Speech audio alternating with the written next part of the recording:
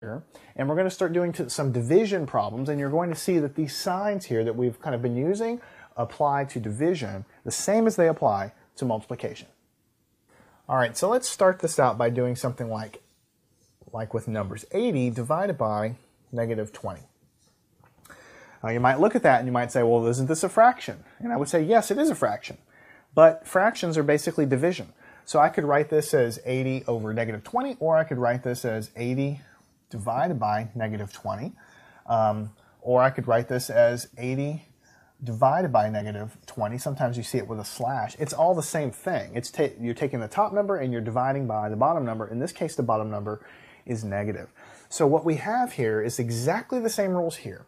Positive divided by negative. That's going to fall in this bucket. When the signs are different, the answer is always going to be negative. So what is the answer? Since I have a positive divided by a negative, I can just write that negative sign right there. 80 divided by 20 is 4, because 8 divided by 2 is basically 4. So the answer is negative 4. All right, let's go on and do another one. Let's say we have negative 160 divided by 40. Well, I have a negative divided by a positive, so the signs are different. That means I'm always going to have a negative answer. I don't have to look at anything else. 160 divided by 40, when you do that division, is going to be 4. So the answer is negative 4. Now let's do things, it's not really complicated, but let's take a look. 8 minus 12 over negative 2. Believe it or not, this kind of problem confuses a lot of students because they don't know what to do. Should they take 8 and divide it by 2? Or should they take 12 and divide by 2? Or should they do the subtraction on the top? What should they do first? This comes down to order of operations. When you see something added or subtracted on the top or a bottom of a fraction, you kind of pretend that there's parentheses around it. You don't see any parentheses here, but the fact that it's on top of a fraction, or if it were on the bottom, of the fraction, it means it's grouped together and you have to do it first. So you kind of envision a pretend parentheses there. So if I drew the parentheses, you know I have to do it first. So let's do the top first, 8 minus 12. And from the previous section, we've done those kinds of problems enough. You should know that that's going to be negative 4. And if you really want to think about it, you start at 8 on the number line, you go on 12 units backwards, you're going to hit 0, and then you got 4 more units to go in the negative area. So you're going to get a negative 4 on the top. And on the bottom, it's still a negative 2. So here I have a negative divided by a negative. The signs are the same, right? So that means I have a positive answer. What's 4 divided by 2 is 2. So the answer there is positive 2. All right, now what we're going to do is we're going to do a substitution problem again. Let's say x is equal to negative 2, y is equal to 3, z is equal to 4, something called t is equal to 5, and let's say w is negative 18. So I've got lots of letters, 5 letters here, different values, but by now you should realize it's not a big deal. All you do is substitute them in. And we're going to be focusing on division here. So let's say we have y times z divided by x. You know, this might terrify you before watching this lesson, but now you'll know it's very easy. You just take and substitute in. Y is 3, z is 4, and x is negative 2. So there you go. Now what do? Well, you've got these things on the top here, so let's do that first. When you have things going on in the top or in the bottom of the fraction, you need to handle those first. 3 times 4 is 12. And on the bottom you have negative 2. Now what do? Well, you divide them. What's 12 divided by 2? Well, that's 6. What sign is it? These guys are different signs, just like up here, so you always get a negative. That's going to be negative 6. Very simple. You just have to take it one step at a time. Let's say you have z plus w over x. Now we substitute in. Z is 4 plus w is negative 18.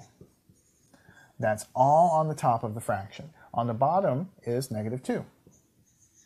So what do? What do we tackle first? Well, these are added together. We have to do this first. You kind of pretend, as I said before, that there's sort of like an invisible parenthesis here.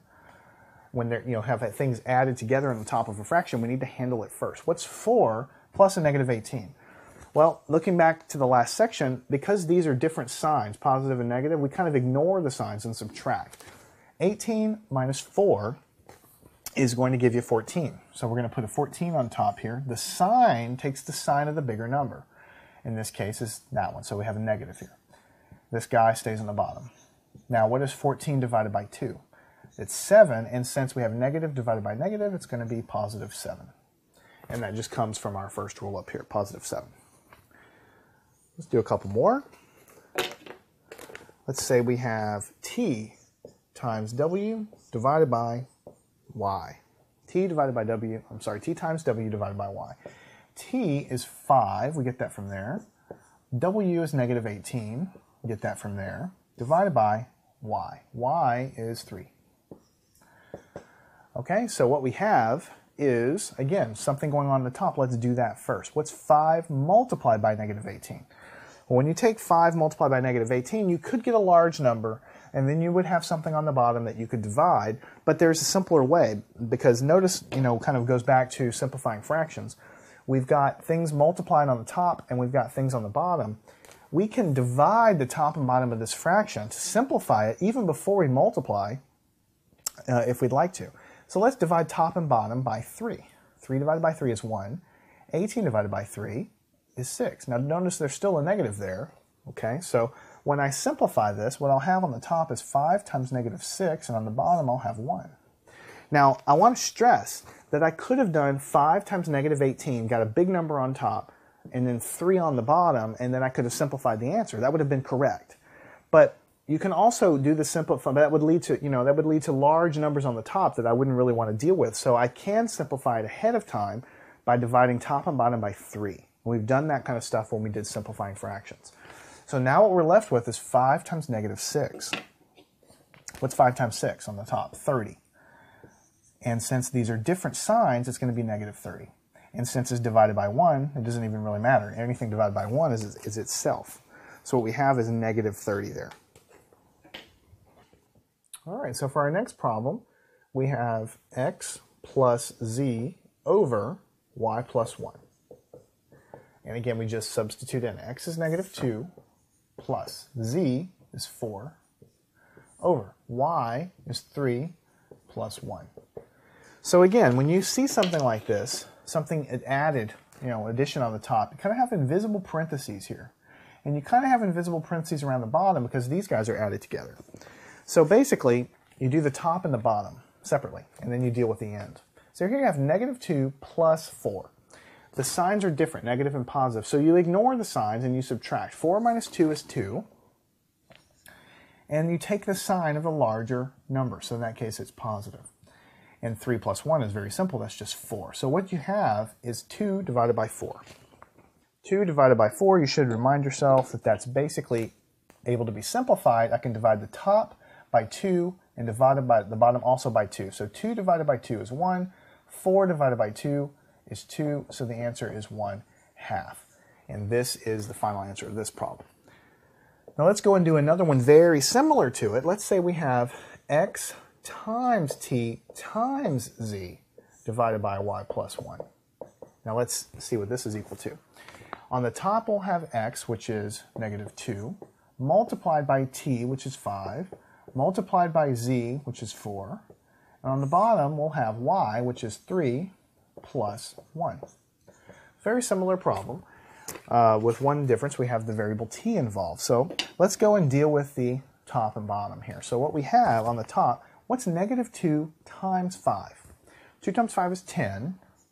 And the sign between these guys, since they're different, is going to be negative. So we have negative 10. We still need to multiply by the 4. On the bottom, 3 plus 1, we can easily just write as 4. So notice we multiplied this and we got that. Here, 10 times 4 is 40. These are different signs, so we take a negative, and we have a 4 there. And then finally, we do this division. 40 divided by 4 is going to give me 10, and since they're different signs, we have a negative there. So the answer is negative 10. All right, now for the final problem of this roundup, we have wz minus x times y over x plus y. All right, so we have w, which is negative 18, z, which is 4, minus x, which is negative 2, times y, which is 3, and we're dividing it all by x plus y, so negative 2 plus 3. All right, so it's just an exercise in doing everything one step at a time. So on the top of this guy, we have a lot of things going on, but what we have mostly going on is this multiplication here, and then a multiplication here, and then whatever we get for answers, we're going to subtract them in the end. There's many ways you can do this problem. On the top, let's just focus on the easiest thing to do, 2 times 3, first of all. So on the top, let's not mess with this large multiplication until a little bit later when we have to. Here we're subtracting, what is negative 2 times 3? It's going to give you negative 6. Because 2 times 3 is 6, these signs are different, so we have a negative 6. Everything else is just a repeat of what we have written. On the bottom, negative 2 plus 3, we can add these together using what we learned in the last section, and what we're going to get is a positive 1. Because we have different signs, negative and positive, so we ignore them, and we subtract. 3 minus 2 is 1, and it takes the sign of the larger absolute value. So it takes the positive sign. Now next, what we notice is that we have a negative, double negative here. So what we're going to do is add the opposite. And so ultimately what we really have, when you really want to look at the end of the day, is negative 18 times 4. And then we have plus 6. And on the bottom, we're just dividing by 1, so we don't even need to write it because anything divided by 1 just kind of disappears. So what we need to do is solve this problem here. What is 18 times 4? I should say negative 18 times 4. 18 times 4 is 72. And since these are different signs, you're going to have a negative sign there. And then you're adding 6. So you have negative 72 plus 6. So since these are different signs, you ignore this guy. You subtract 72. You subtract the 6 from it, you're going to get 66, and it takes the sign of the larger absolute value, which is negative. So the answer is negative 66, and that is the final answer. So that is really all I have in this section, and I think you can see that even if you're struggling, even if you're still learning, I think you can see that there's really less to multiplication and dividing real numbers than there is to when you add and subtract them. You know, when you add and subtract them, sometimes you have to look at the absolute value, and determining the sign is a little bit more involved as far as, thinking about it, right? Here it's much, much easier. If both of the signs are positive, the answer is positive. If both of them are negative, it's negative. If they're different, no matter how the ordering, it's always negative. So the easiest way to remember is if you have the same signs, okay, for the two things you're multiplying together, no matter if they're positive, positive, or negative, negative, if you have the same signs, you always get a positive result.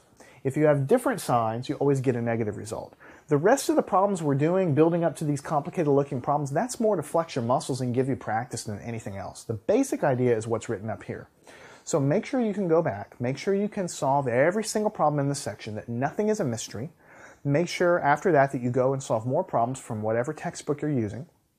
Or you can also go into my companion worksheets and solve the extra problems that were given in the companion worksheets for this course, okay, for this lesson.